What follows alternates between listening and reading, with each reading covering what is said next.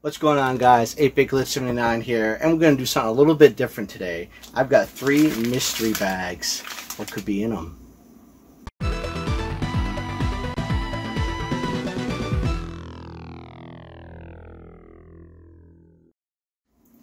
Okay guys, so what this is mystery bags from a store called Bull Moose. Bull Moose is a chain store. It's in, I believe, just the New England area, mostly northern New England from what I can understand.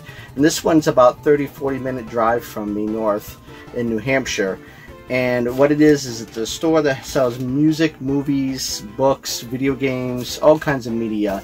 Both old retro used stuff that people traded in, up to new stuff of today like PS4 and Xbox One, and new and used.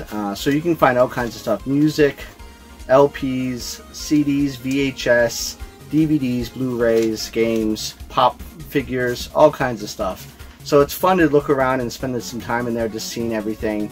And but something they always do in every kind of department is they have these mystery bags. In this case, some loose video games in a bag.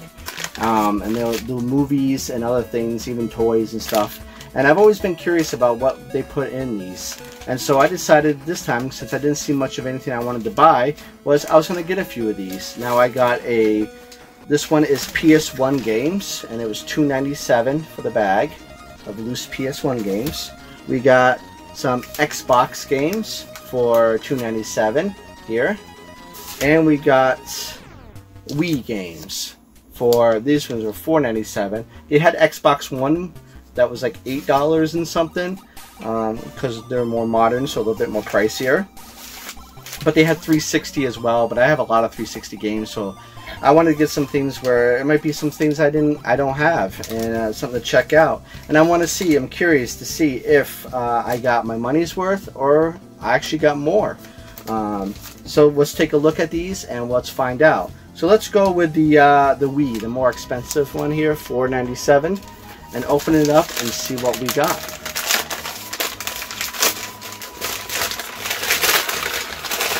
Alright, pull these out here.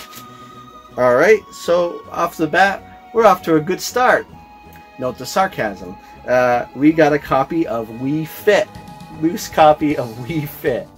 Alright, I'll obviously put up what the loose disc price of that is. The disc is in pretty good shape, not bad. So Wii Fit, I think I already have that from the Wii board. Okay, so this one, I know sometimes these can be kind of pricey. Some titles, I'm not sure. This is Skylanders Spyro's Adventure. So, on the Wii, Skylanders Spyro Adventures. So yeah, well, I'll have on the screen what this goes for loose, and we'll see how we did. This one, this looks okay.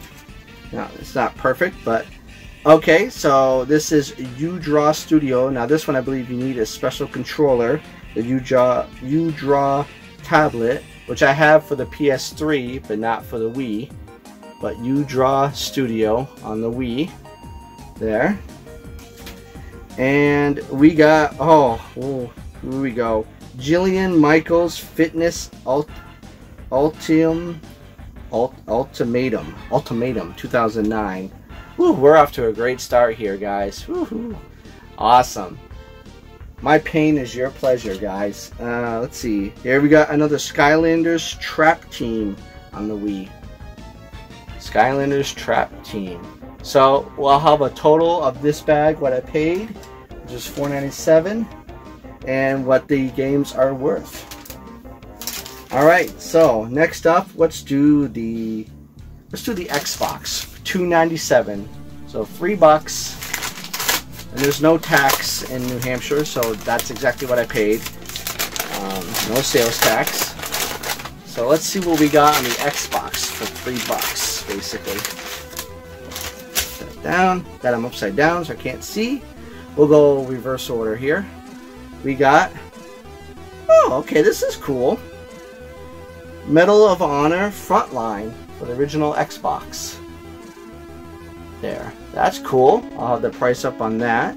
This looks decent, doesn't look bad. Next up, we got, okay, this is what I expected to get. Madden 2004 on the Xbox.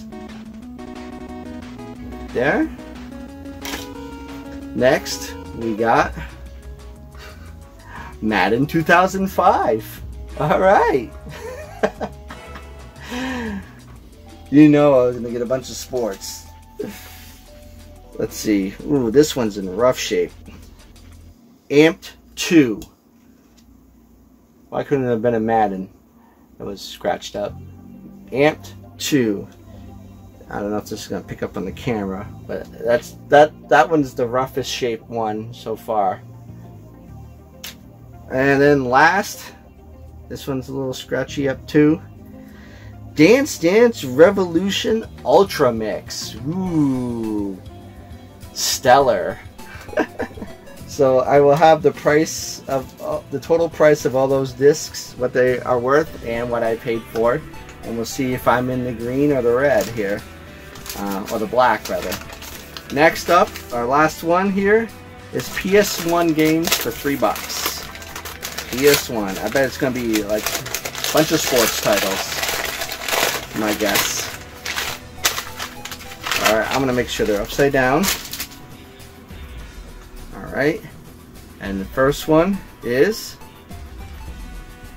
woohoo! EA Triple Play Baseball. Yeah, that's what we're talking about.